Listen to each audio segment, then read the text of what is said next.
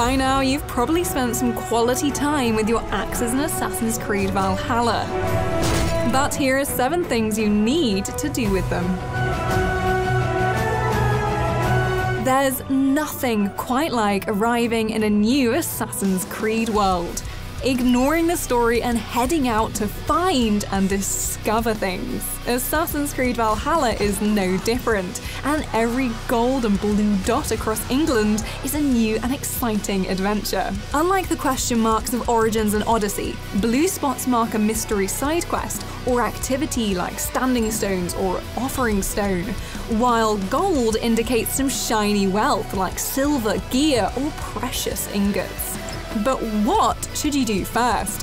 Where should you go? And what shouldn't you miss? Other than Logitech G videos, of course, which you won't if you hit subscribe now. Now though, here are 7 things you need to do in Assassin's Creed Valhalla. Skal.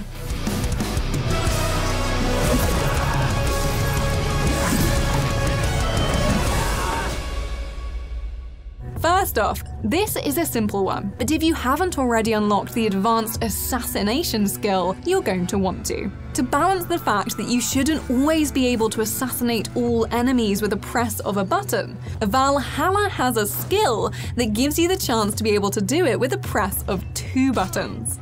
Upgrade to this skill in your huge skill tree, and you'll unlock a minigame that lets you tap the assassinate button again to effortlessly murderize your foes when the marker is in the highlighted area. It's worth saying too that you can even dodge certain boss battles if you manage to stealth your way into the situation and go for an air assassination. But even just taking down Goliaths is seriously satisfying. Remember too that you can always respec your skill tree in a way that fits your playstyle, which is very handy.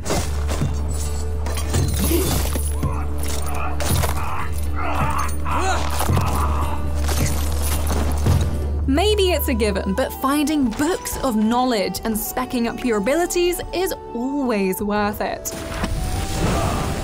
It's these hidden away tomes that will give you all the super abilities that you've been used to in Assassin's Creed Odyssey. Whether it's that mega powered kick or just absolutely glorious axe throwing.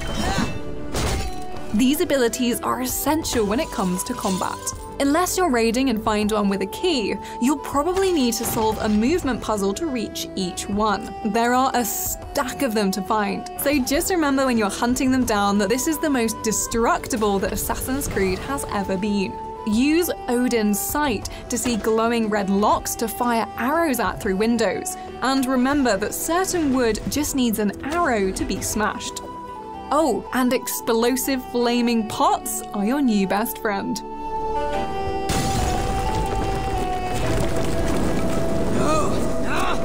That's new leather.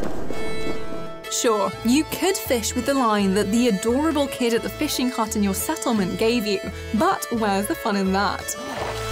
I've never even seen this fish close up. The fish that you'll find in rivers and ponds across the world are all necessary for those fishing hut prizes.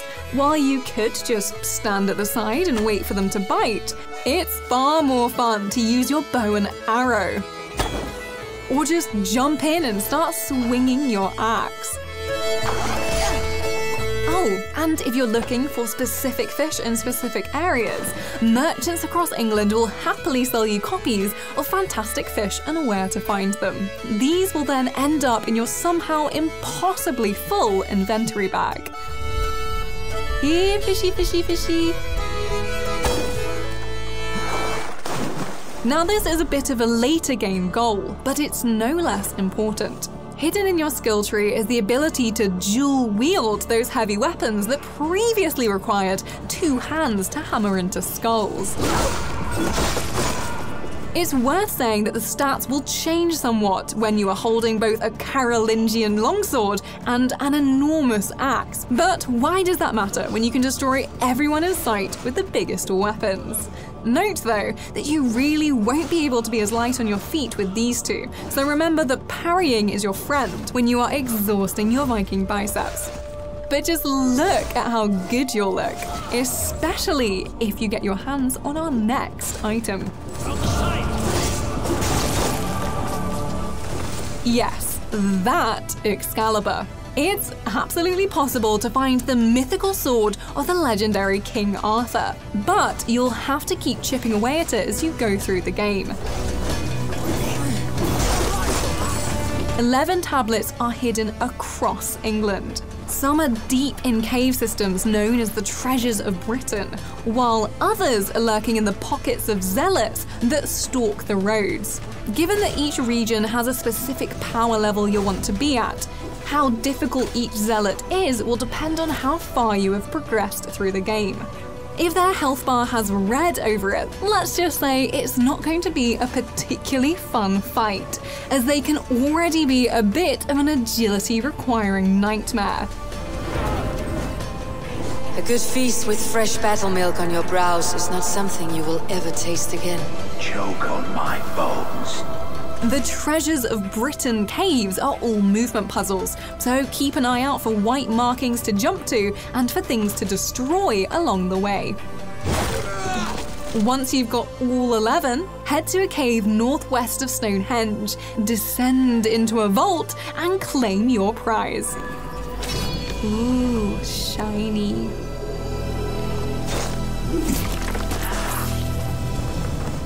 Given the size of Assassin's Creed Valhalla, it's always important to jump on your mount and head off at a gallop instead of a walk. Remember then, not just to invest in a stable at your settlement, but also to teach your horse, or wolf, to swim.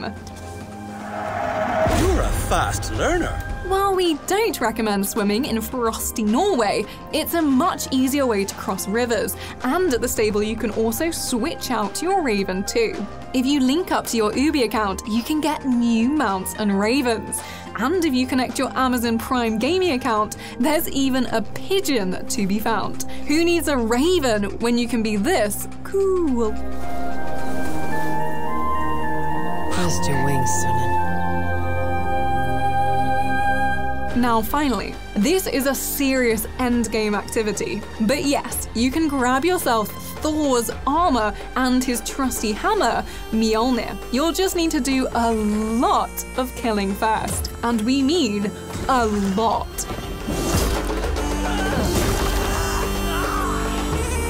Not only do you have to fight the 3 daughters of Lérien in battle, they're represented by a horned mask on the map, and no, the fights aren't pretty. For the pieces of Thor's armour, you also need to make your way through all 45 Order of the Ancients on your kill list. You'll get Thor's breeches, torso armour and gauntlets from Regan, Goneril and Cordelia, and then Thor's helmet from a chest in this location.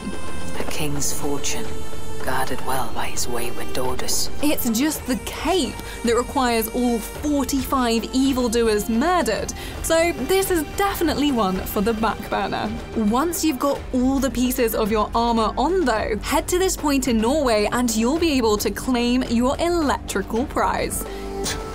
Do as Eivor commands. Is he testing me? He may be. Sigurd is a wise man. So, that's 7 things you need to do in Assassin's Creed Valhalla. Let us know your essential Viking tips in the comments below, and drop us a like if you enjoyed the video. Subscribe to Logitech G and blow that horn. Wait, ring that bell to make sure you never miss a video from us again.